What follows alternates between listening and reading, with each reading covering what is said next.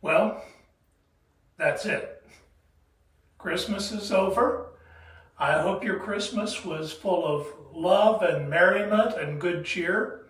As we've worked through the Gospel of Luke during this Advent season, there has certainly been plenty of glad tidings of great joy. Lord, may the words of my mouth and the meditations of our hearts be pleasing in your sight.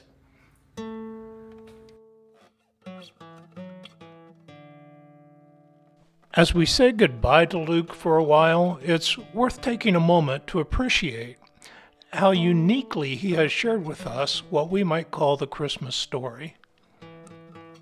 Matthew zeroed in on how Jesus, as Joseph's son, is in the line of David. Then he tells us about Joseph's decision not to quietly divorce Mary after having an angelic vision. He tells of the visit of the Magi. Back to Joseph, having another vision to escape to Egypt. Sometime within the next 2 years, there is the murderous rampage of Herod. And finally, Matthew's Joseph has a vision to return to Nazareth after Herod's death. Matthew very much is focused on Jesus' birth from the perspective of Joseph, a son of David.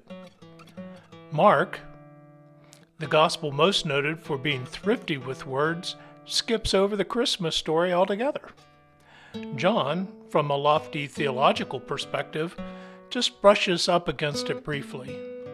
The Word became flesh and made his dwelling among us. We have seen his glory, the glory of the one and only Son, who came from the Father, full of grace and truth. Now the Apostle Paul tells the story as almost an aside when he describes Jesus as, quote, born of a woman born under law, unquote, which seems like a short shrift compared to Luke's much more detailed account of Jesus' birth, which was primarily from the perspective of Mary and Jesus. Paul's first phrase, born of a woman, could be compared to what Luke wrote beginning in verse 1 all the way up through the 40th verse of chapter 2. And his second verse, born under law, could be compared, and Paul's second verse, could be compared to today's reading in Luke. And all of these readings from Luke are unique to the Gospel of Luke. In this week's reading, Luke chapter 2, verses 22 through 40, there are 4 explicit statements that Jesus' parents did what was required by Jewish law. To do this, they went to Jerusalem, which is mentioned 6 times in this chapter.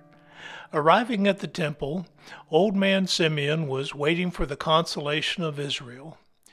In this context, consolation means not just the comfort of being called alongside God, but also the one who was to come and bring that consolation to Israel. Simeon raises his arms and praises God, saying, "Sovereign Lord, as you have promised, you may now dismiss your servant in peace."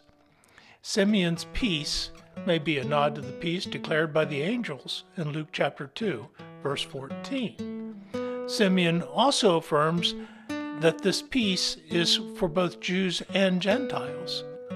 That's a thread of truth that runs from the Abrahamic covenant in Genesis through Isaiah and on through Luke's gospel and into Acts. Now, as Luke points out, Simeon directs his next comments to Mary. He predicts that Jesus will, quote, cause the falling and rising of many in Israel, unquote. The falling and rising isn't referring to the rise of Israel and the fall of Rome, although there were a lot of people hoping that's what was meant.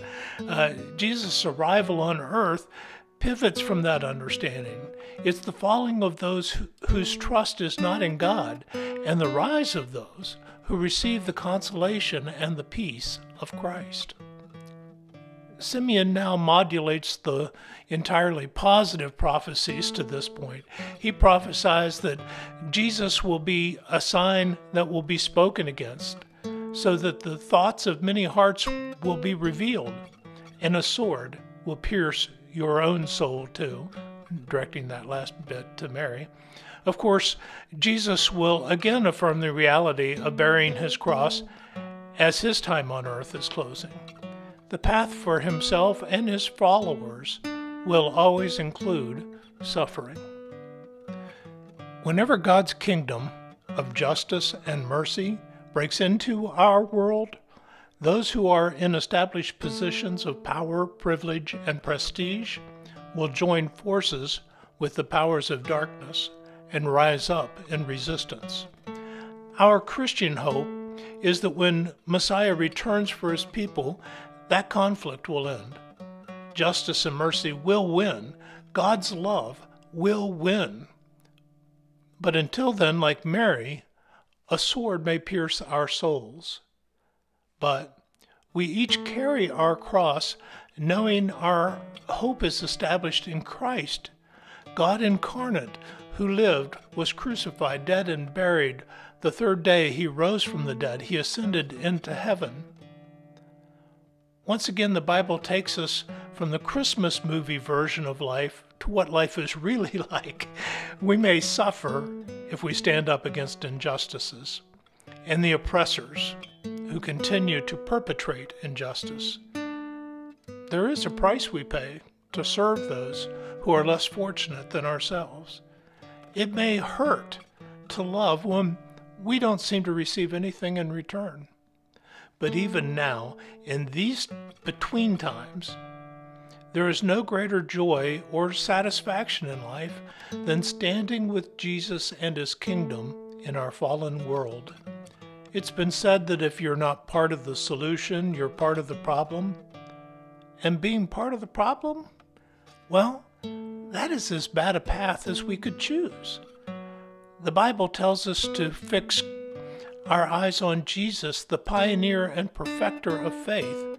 For the joy set before him, he endured the cross, scorning its shame, and sat down at the right hand of the throne of God. So, as we stand on the cusp of the new year, let us, like Jesus, look to the joy that is our hope and continue Jesus' ministry of bringing love, justice, and mercy into our world. If you can't have a happy new year, have a joyful new year.